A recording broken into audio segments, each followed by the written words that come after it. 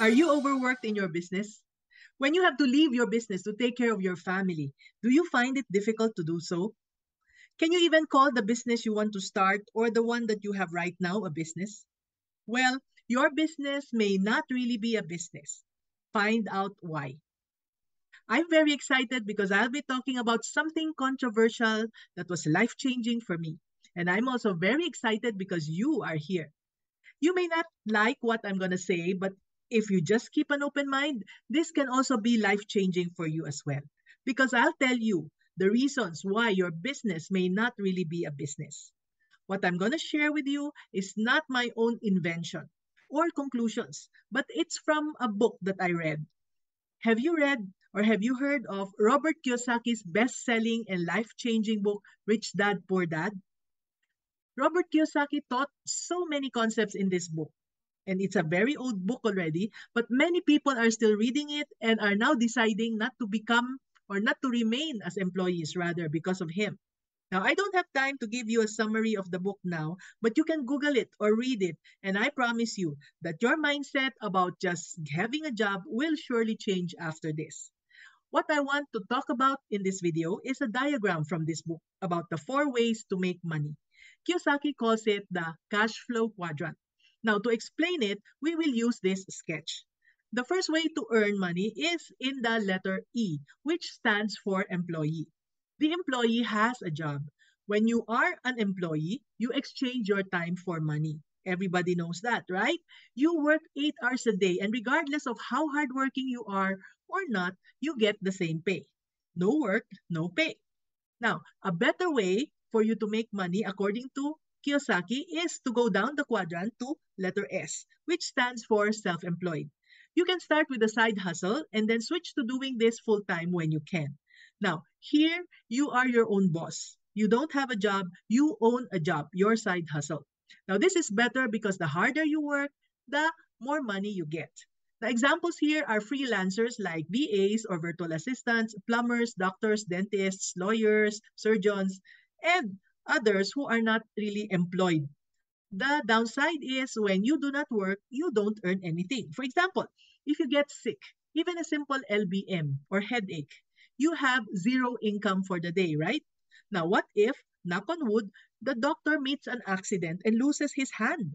Can he still earn? This is because the self-employed depend on themselves financially. So, Kiyosaki says that the next best way to make money here is in quadrant B as a business owner.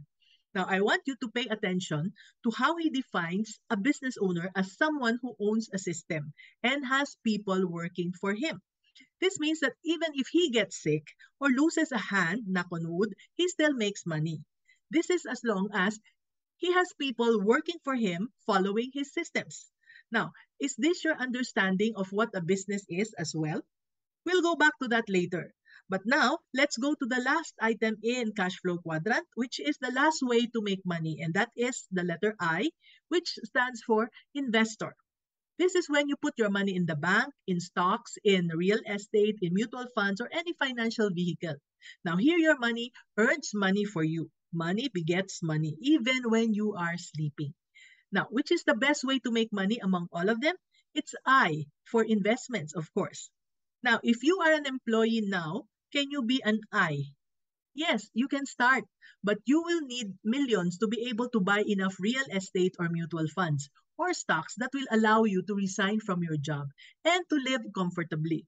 It's a bit difficult, especially when you're only living from paycheck to paycheck. So the next best thing is for you to be an S, to be self-employed, and that's by starting with a side hustle if you are an employee. Just like baking cakes and selling them, or buying stuff from Divisoria and selling them on Lazada or through Facebook. You might already be doing it. And you might even be asking me now, Mommy N, is that not really a business? Is that not a business? And this is where we go back to the topic of this video. Kiyosaki says you need to have people working for you and a system that the people follow before you can call it a business. So yes, to sell your cakes and anything else, you'll need a business permit and the government considers it a business. But Kiyosaki does not. Because when something happens to you, knock on wood again, your business cannot continue to go on. So Kiyosaki calls those gigs like baking cakes and doing all those other stuff as self-employment and not business, as long as the income still depends on the amount of work that you do on a day-to-day basis. Now, as self-employed, how long will you work so you'll have millions to invest as an investor? Because you're just depending on yourself, which is actually the last quadrant, which is letter I, right? So that you don't have to work anymore. So it will take a long, long time. And therefore, a better way to earn is to become a business owner. From S, go to B, and be in quadrant B. So how do you become a B?